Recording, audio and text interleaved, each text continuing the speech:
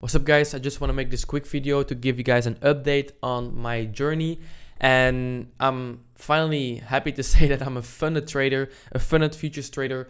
I'm funded with 50k on TopStep, as you can see right here on the certificate, and of course it's actually just you're funded with 2k because that's the drawdown you get. But that aside, I just want to talk about the fact that do you actually deserve to getting funded, right? Because it doesn't mean shit that I passed an evaluation. I failed like 5 futures accounts before. So yeah, this is the 6th one I passed. I mean, it was about time, right?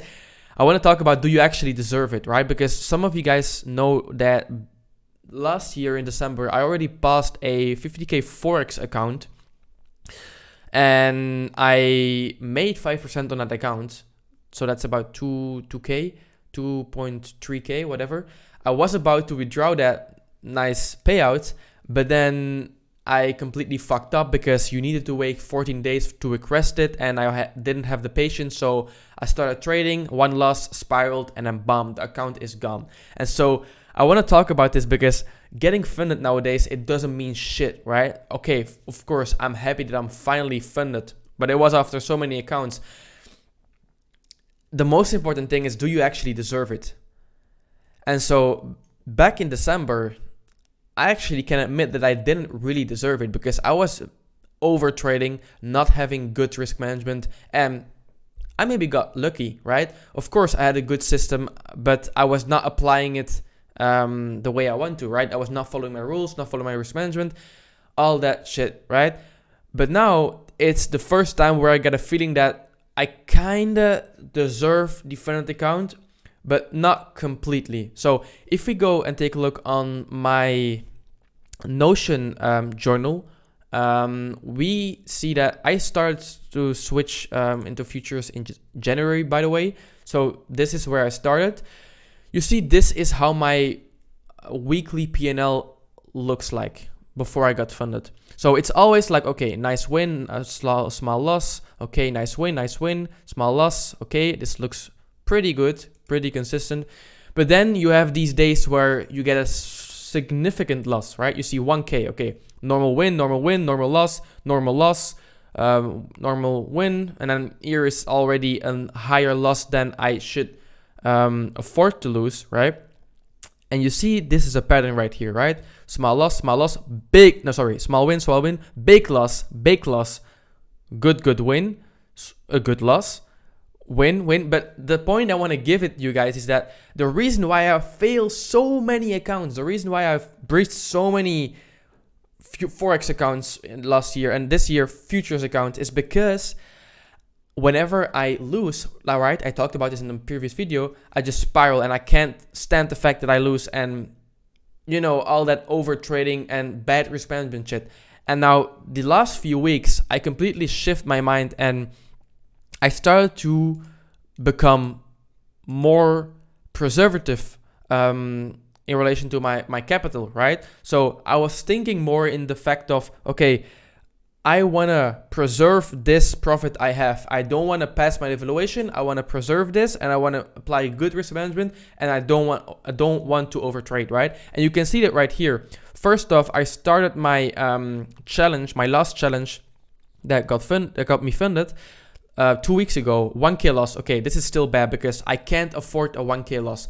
$250, $500 is great, but once it goes over that, I can't accept that. And so this is my rule. And you see, after that, I started to become more consistent, right? A good win, a very good win, actually. A good win, a small loss, a very good win, a very good win. And you see here, I only took 6 trades in a week, which is like amazing to me. I used to take like 20, 30, 40, maybe even 50 trades because I was just over trading and not doing what I was supposed to do, right?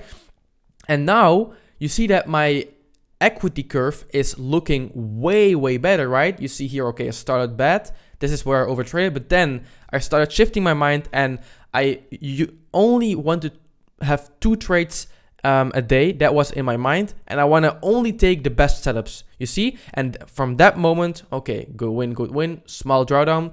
Normally after a small drawdown like this, I would just completely start overtrading, and then this is the result. We just go back to the max loss. Like you can see on the other accounts, I didn't pass. Look how this looks. This is just terrible. Let me take a look here, right? It's just like one loss, okay, bam, just overtrade, and yeah, I've lost the account. Let me give another example. It's just funny, but it's the truth, right? Look at this. This is another account. Here, okay, good win, small loss. You see, after every loss, bam, I just start overtrading. Okay, I have a little win, overtrading because I want to make back where I was initially, right? So you see this pattern. It's just purely based off psychology, because I didn't really change a thing in how I trade technically, in how I look at the markets. It's just that overtrading and that bad habits that made me lose so many accounts the last year. But now I just think that I finally kind of deserve it. And that's what I want to talk with you guys, because why is this important? It is important because if you pass a funded account, you think that you're the shit, right? You think that, oh my God, I just passed an account. You get that certificate, right? It says that you apply good risk management. You are a disciplined trader. So this is your certificate. That's not true. You can pass the account with like horrible risk management, with horrible habits. And so once you pass that account when you don't really deserve it, then you're going to build in false conviction. Then you're going to think, oh, I'm just going to keep doing what I was doing because it got me funded, right? But that's a trap. That's not true. You know when you deserve it and when not. And when you don't know that you don't deserve it, then you're just going to fuck up in the funded phase. And that's the truth, because that's what I did, right? And now I applied good risk management. Not the best, but better than before. So I just want to make this clear to you guys that you should focus on building those good habits that will make you consistent, and not some stupid habits that will get you funded and one payout and done, right? This doesn't mean anything. Like I said, I can lose the account tomorrow if I start overtrading again. So yeah, this is just another step in the journey. I just want to make that thing clear to you guys, that passing an account doesn't mean anything once you have the wrong habits. But it's definitely nice that I passed this evaluation. It's just another step in the journey. I just trust the journey and embrace it. And from now on, I hope, because this is only 2 weeks, guys, that I'm having good habits, and it doesn't mean anything, right? I should keep going with these good risk management. My kind of risk management I used with this evaluation is just 250 risk, like about $250 risk every trade. I can trade however much I want during the day, but of course I want to stick to like 2-3 max trades, and only trade when there is clear opportunity. After one loss, I should have one last try, and then I'm done for the day. And yeah, I think if I just keep doing this, because I was not following that rules when I breached the account, right? I was just literally just losing, oh, another trade, losing another trade, winning big, and then losing even bigger, right? And that's not what I did with this evaluation. So I'm gonna keep focusing on preserving that capital, risk management, because that's the only thing that's stopping me from now getting to a payout, is just literally only playing the best setups and applying good risk management, not overtrading. It's so simple. Everyone tells you that in the beginning, but that's the end goal, right? Of course, if you don't have an edge yet, you should focus on that. But I feel like I have an edge to look at the markets and to trade and execute.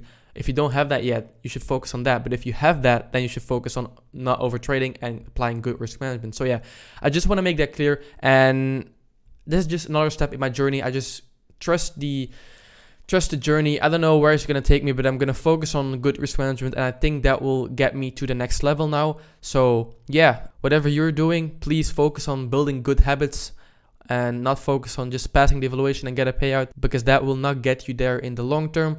And yeah, I hope you enjoy my journey. A lot of drawdowns and then some achievements. Let's just hope we keep it up from here. And yeah, let's get our first payout this year, right? So see you guys later. And yeah, I think I'm just gonna keep on doing these journey videos, just like talking about where I'm at and yeah, just some things I realized, some thoughts. I think that's the best way for content creation for me. But yeah, just let me know if you guys like these type of videos, and we're gonna keep going. Come on, we can do this. So yeah, see you guys in the next video. Peace out.